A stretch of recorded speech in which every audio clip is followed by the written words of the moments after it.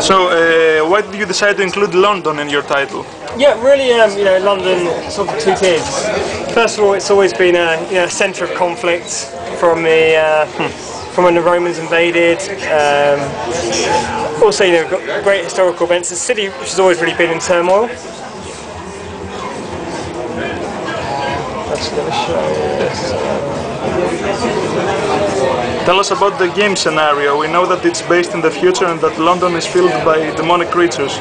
But what exactly is Gamer's role in the game, and where did he and these demons come from? Yeah, basically it's set in the year 2038. Yeah.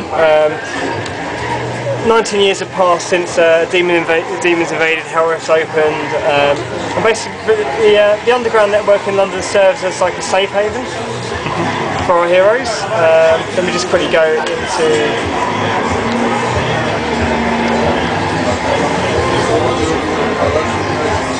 And why is London filled from demons? Basically, they've taken over... So, please hold on 1 second, sorry.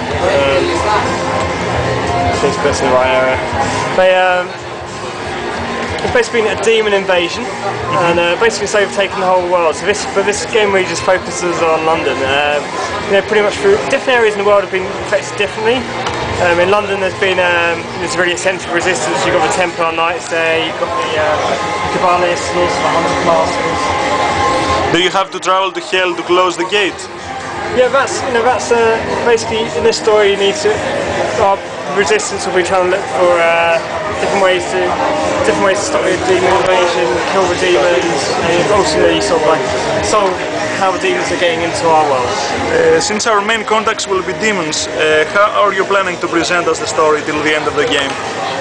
Well, I can't really go into too many details of exactly how the story's going to go, but then yeah, you'll be fighting dozens and dozens of different demons, dozens of different classes. The cool thing we've really got about Hellgate, let me just quickly go into this level.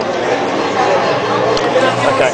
About factions and classes? Yeah, so we've got 3 different factions: the Templar Knights, the Kabbalists, and the Marksmen and the Hunter classes. Now each faction is actually split into 2 character classes. So the Templar Knights is split into Guardians and Blade Masters. So both really kind of classic sort of melee classes. The Blade Masters are really your kind of like third-person melee class, love to get in the action, 360 degrees, double swords, and the Guardians are great at... Gotta get these guys. Is it a linear game, or can you clear the game through alternative paths? It's a whole... Well, Hellgate is completely randomised. Did you ever play the Diablo games? Yeah. Okay, so similar to Diablo, it's got like randomised loot, monsters, but most importantly, the environments. Each time you'll play through the same quest again, you'll be fighting in the layout of the environment will differ. And also in terms of different environments as well, sometimes you'll go for a mission and you'll have to pass through sewers, other times it'll be dungeons, like an old Victorian ballroom. And we also have like cool things like random events as well happening mid-quest. For instance, I was playing a level the other day, and I must have played it dozens and dozens of times, and suddenly I noticed in ground there's a pothole in the ground, and I could actually go through and complete the quest for another way.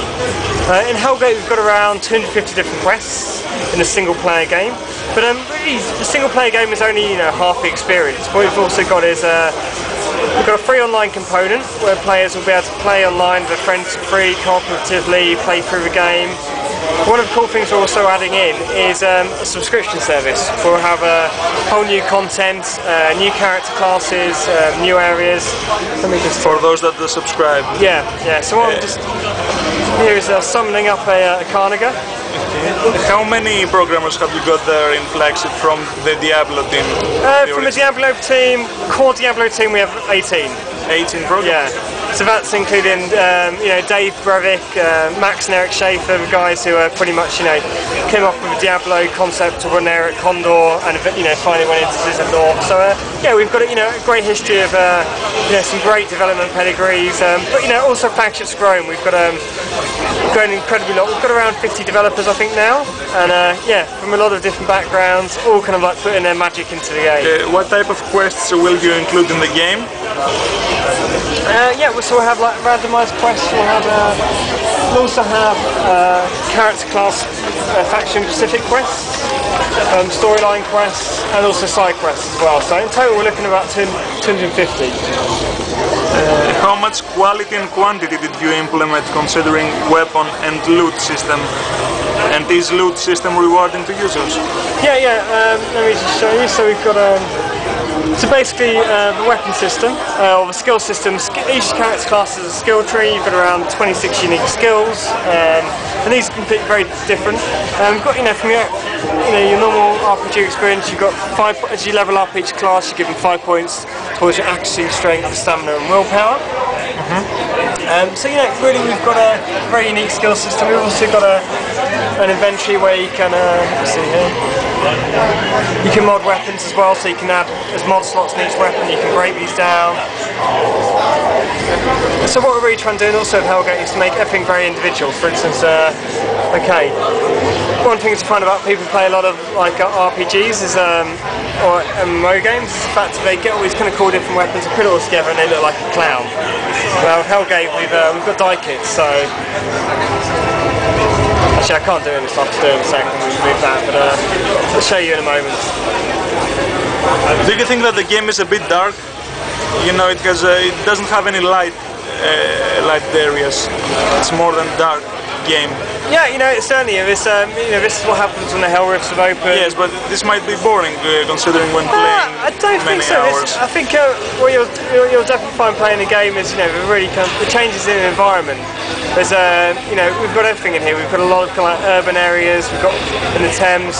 We've got using a lot of famous London landmarks like Piccadilly Circus, the British Museum, Oxford Road.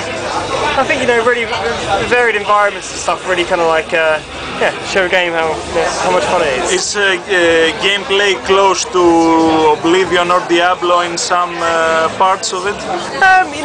How we've always kind of described it is Diablo meets Half-Life 2. So we've got that great, randomisation of Diablo, the replayability.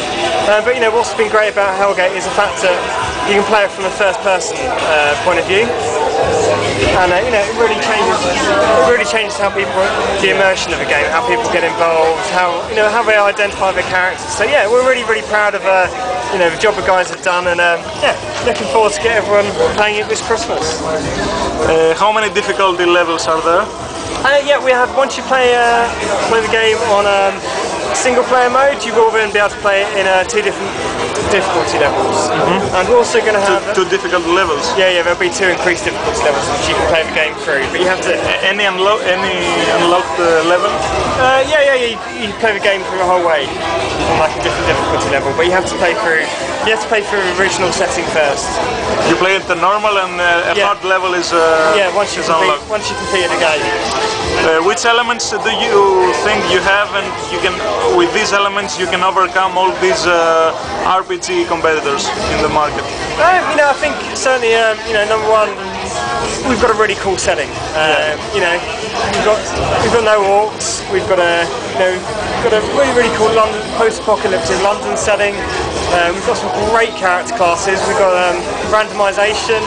You're never going to play the same experience. You're never going to have the same experience twice. There's a lot of RPG games out there which it's been fantastic, but you can't really replay again. With Hellgate, we've got like randomised invade weapon, so it's really a lot of sorts of getting like new loot, new currency, and all this kind of thing. So since Hellgate is a single-player RPG, do you think you can release it in the consoles in the near future? Who knows? Our big focus at the moment is shipping the PC version. You never know. We certainly we have no plans at present. Flagship is predominantly a PC developer. That's the way the guys. That's what we really know the PC well. That's what our history is. But it really depends on how successful the game is in the PC when we release it. What about the release date and specifications? Yeah, release date is going to be looking in Europe throughout Europe on November 2nd, 2007, and on day one we'll also be having a subscription content package as well, which will have like a whole load of like new content. A subscription, we're even looking at doing stuff like new events. We'll be having like events around Guy Fawkes Day in the UK on November 5th. Yeah, so it's just really excited to get people out there getting playing. I think that because PEGI rating is pending, do you think that your game will probably get an 18 plus due to its nature? It has lots of blood and yeah, I know. I think we are waiting for PEGI rating at the moment, but yeah, we're probably looking around. We are looking at age rating. And which games do you play in your free time? I play a lot of different stuff at the moment. I've been playing, I just got a copy of FIFA 2008, which I'm playing quite a lot. On my DS I'm playing a bit of Brain Training. On my Wii I've just completed Resident Evil, which is absolutely fantastic. I'm really looking forward to probably top of my list, Half-Life 2, Crisis. I'm trying to think what else coming up for Christmas. Kind of Army of 2 looks interesting from what I've seen of it. Which one? Army of 2. Army of 2. A kind of cool card play. Obviously next year StarCraft 2 looks amazing. Any other games that have you played Oblivion or other RPGs from other publishers as well? Yeah. You know, loved Oblivion. They did an absolutely great job of recreating that world. Also kind of looking forward to checking out The Witcher from CD Projekt, which has been published by Atari, which looks really interesting. I kind of like what I've read about their mythology and stuff. It looks more of a kind of like traditional sort of Baldur's Gate kind of RPG, but yeah, kind of that'll be pretty fun. Something else that you would like to add about the game? Just looking forward for everyone to start playing it when it's out November 2nd. Just very excited to get everyone playing Hellgate. Okay. Thank you very much. Okay, thank you.